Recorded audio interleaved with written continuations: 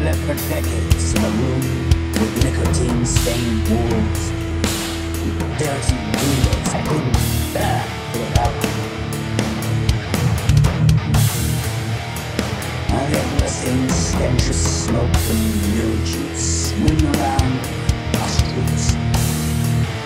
I became part of the smell, the fetid odor, weak, driving, slopping around, just about existing, wafted from one segment of open air to the other, drifting like a foul smell. I would go from my room to my job. I walked on the back sides. It was always dark.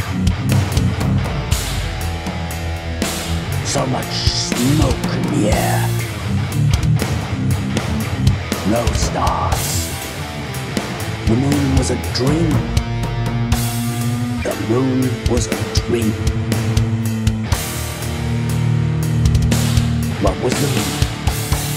What was the sun? All dreams.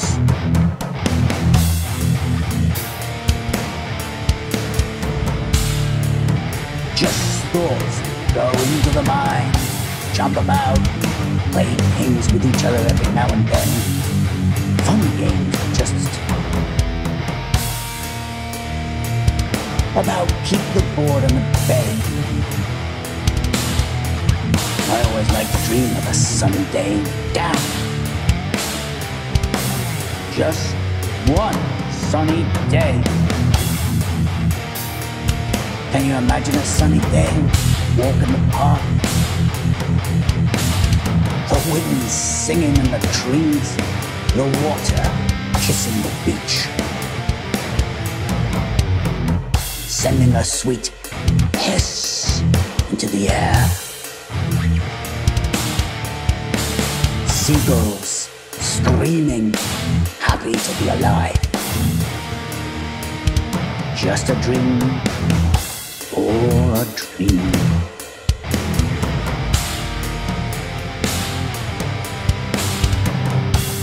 There was nothing else but dreams, and you live in one room with yellow walls, with one road leading to work.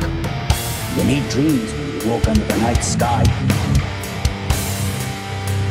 And the evil thing about life, with all its smoky smells and mildew,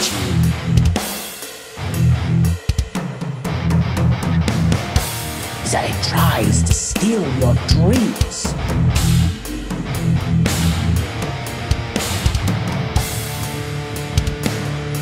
But you've got to say no.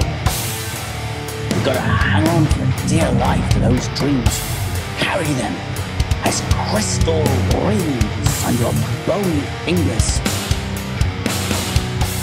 Let those beautiful diamonds shine somewhere in your heart if there's nowhere else.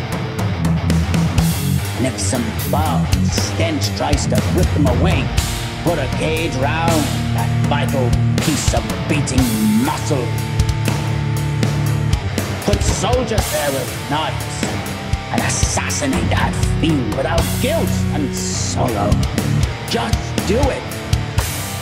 Like the assassin. Beat the rigor of that phantom. Don't let it steal your dreams.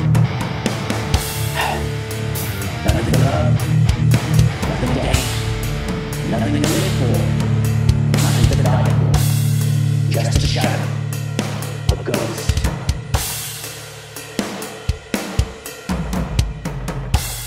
A dead thing with some breath left, and that breath was enough to give that shadow a voice loud enough to let the world know it was time to wake up and leave.